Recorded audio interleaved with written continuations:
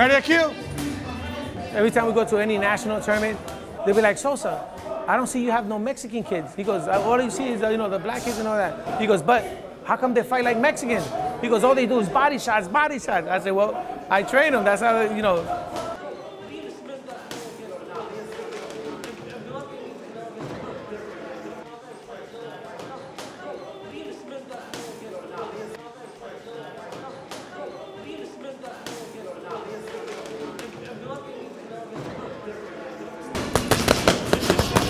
Good. The way I teach, you always got to hit and don't get hit. You know what I'm saying? That's boxing.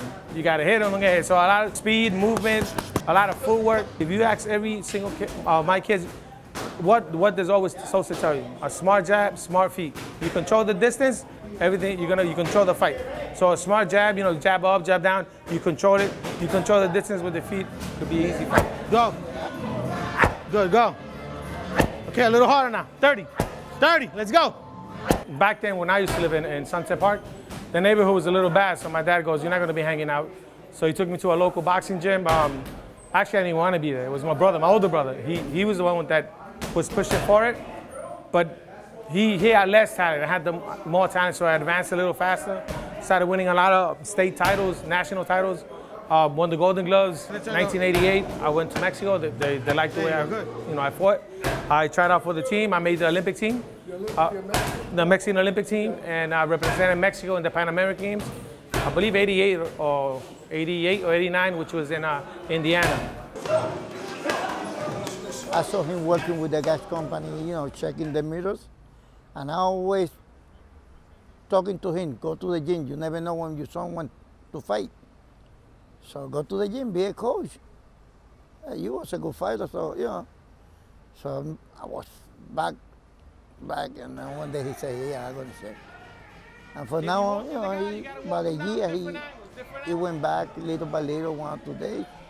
And now he's a great coach. Double jab. Hook him.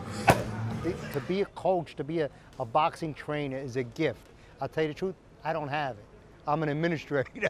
But what I have is I have a gift of finding good trainers.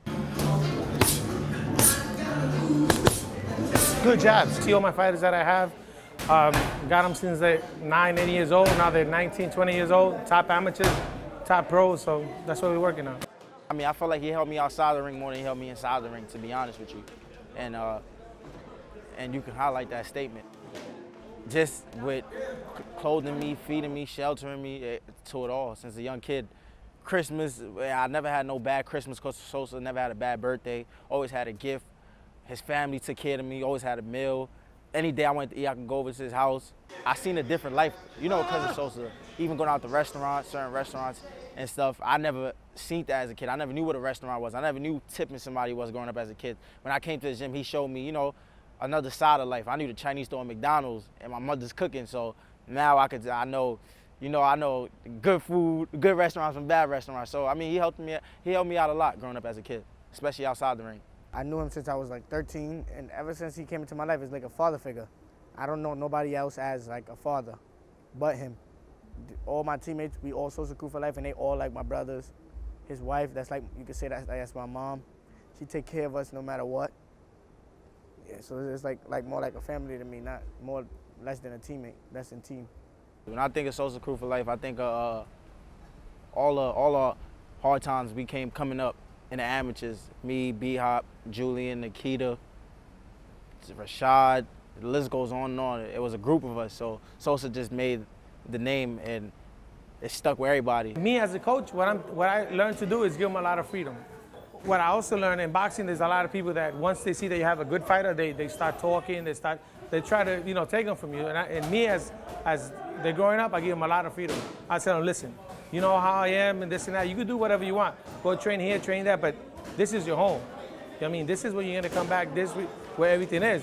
And believe it or not, they go away to California, they go help out this person, that person, they always come back home. Good, now the other way.